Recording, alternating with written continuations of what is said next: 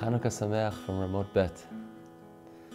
Let's try to learn together a practical teaching for how to take Chanukah into our lives and to uplift them and to illuminate them with the candles of Chanukah. I once heard a teaching from Rabbi Yeshua Hartman, who was one of the experts on the Maharal of our generation. He was explaining an enigmatic teaching of the Maharal. The Maharal explained that when the Yevanim came to attack the Heichal, the place of the menorah, they were metame all of the oils within the Heichal because Yavan has the numerical value of 66, while Heichal has the numerical value of 65.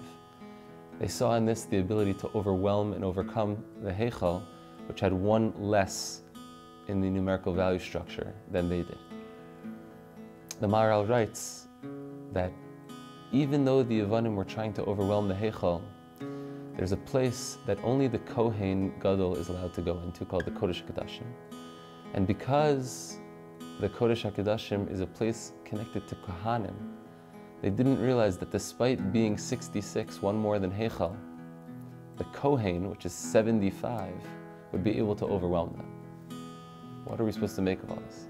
75 beats 66, 66 beats 65. Seems like a strange numbers game. Rav Hartman explained that the role of the Kohen in Jewish life is to be an intermediary between God and the Jewish people, Hashem and Am Yisrael. The Kohen on the one hand is referred to in the Gemara as Shlucha de Rachmana.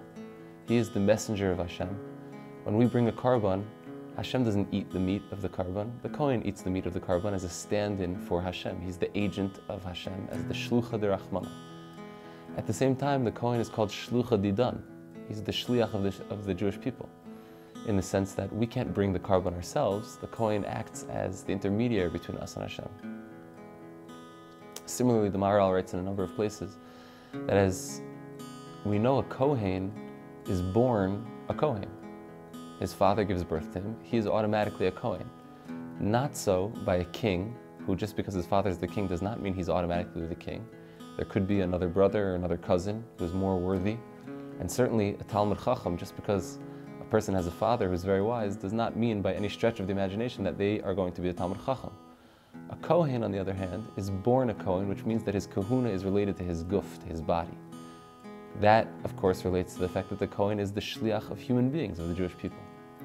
At the same time, the Kohen, of course, is a person who enters into places where other people aren't allowed to go in, which represents the fact that he is not just a body, but in fact the Kohen isn't even allowed to be tameh. He's not allowed to become impure by coming into contact with a dead body that doesn't have a soul attached to it, because the Kohen is so connected to the idea of the soul.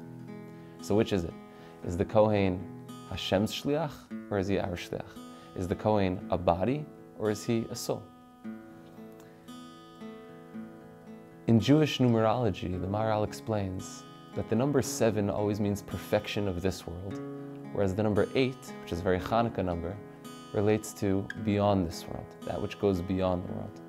In fact, Rav Hutner once explained that the number 7 comes from the language of the word sheva, which means sovea, which means satisfied, fullness, as opposed to 8, which comes from the word shmeina. Shmona comes from the word shmeina, which means overwhelming, like to go beyond the borders of satisfaction and to break past regular eating. Shmeina. 7 means perfection, whereas 8 means going beyond perfection, beyond this world. Beyond the perfection of this world lies the perfection of the world to come. 8, which means l'mala min hateva. When a Jew gets a bris on the 8th day, they're going beyond their physical domain and entering into a spiritual domain, which is the world of 8.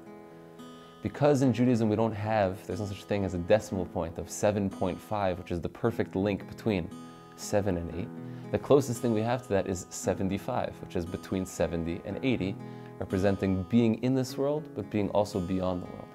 The Kohen, whose numerical value is 75, is able to overwhelm Yavan, whose entire essence is to be attached to the body without attaching it to something which is beyond. This is what the Maharal meant when he said that the Yevanim, thinking they could overwhelm the holiness of the Beis HaMikdash, because raw guf versus raw spirituality in this world, the body is going to win. But the Jewish people, who are called the Mamleches Kohanim, who are priests, who are Kohanim, are able to tap into the realm of 75, which means to connect spirituality to physicality, which overwhelms and defeats raw physicality in its pure form. When physicality and spirituality unite, which is the secret of Chanukah, when the candle, when the fire, which is something which seems beyond this world, something which doesn't seem to be of our domain, it seems like this ethereal substance, fire, gets lit in our homes, it inspires us, it gives us a window into the world of 7.5, which is the perfect meeting place between this world and the world to come.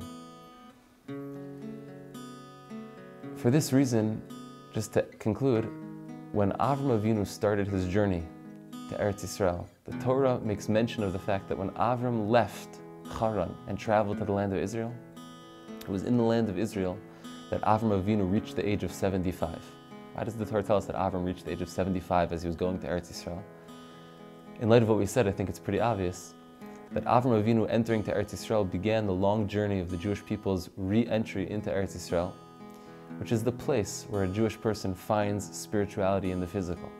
It's the place where our homes and our dining room tables and the swamplands which are drained and the yeshivas which are built on mountains which need to be raised and streets which need to be paved all take on a spiritual domain where 7 and 8 meet together in the realm of 75. Avram, who's described as the one who unites God not only as Hashem up there in the sky but down here physically in this world, this is the message of Chanukah. Chanukah is the ability to take physicality and raise it to its spiritual potential. Hashem should help us that we should all be zocheh to include ourselves in this miraculous people, the Mamleches Kohanim V'Gai Kadosh, to be a holy people and to be a priestly people, to teach the world what it means to connect physicality to spirituality and spirituality to physicality. And that merit will be zocheh that the lighting of the candles in our homes will illuminate not only our lives, but we'll be able to be an Or Lagoyim, a light unto all of the nations. And we'll be zocheh to see the Geula Hashlema V'Amitis b'meher b'yameinu. Amen.